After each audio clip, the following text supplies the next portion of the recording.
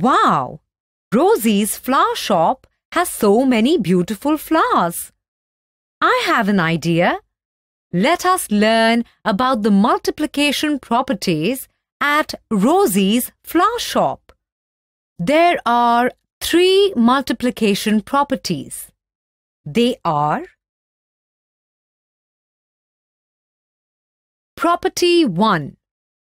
Any number multiplied by 1 is the number itself.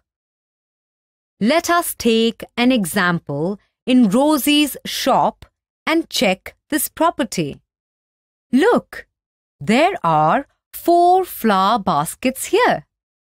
Each basket contains 1 flower in it. How many flowers are there altogether? Here, there are 4 baskets and 1 flower in each. Now, 4 into 1 is equal to 4. So, here we multiplied the number 4 by 1 and we got the answer as 4. That is the number itself. Hence, any number multiplied by 1 is the number itself. Property 2. Any number multiplied by 0 gives product equal to 0. Look, there are 5 flower baskets. There are 0 flowers in each basket. How many flowers are there altogether? Here, there are 5 baskets, but there are no flowers in each. That is, there are 0 flowers in each. So, 5 into 0 is equal to 0. Thus, when we multiply a number with 0, we always get the product as 0.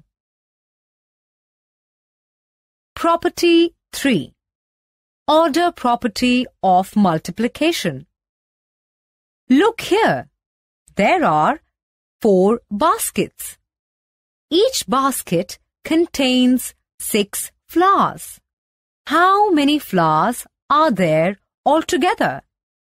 4 into 6 is equal to 24. So, there are 24 flowers. But look here. There are 6 baskets and each basket contains 4 flowers. So, how many flowers are there altogether? 6 into 4 is equal to 24.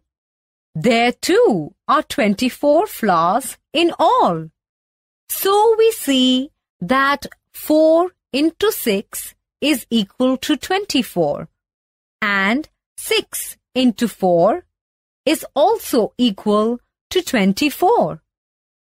Thus, we know that even after changing the order of the factors, the product does not change. This property is also called commutative property.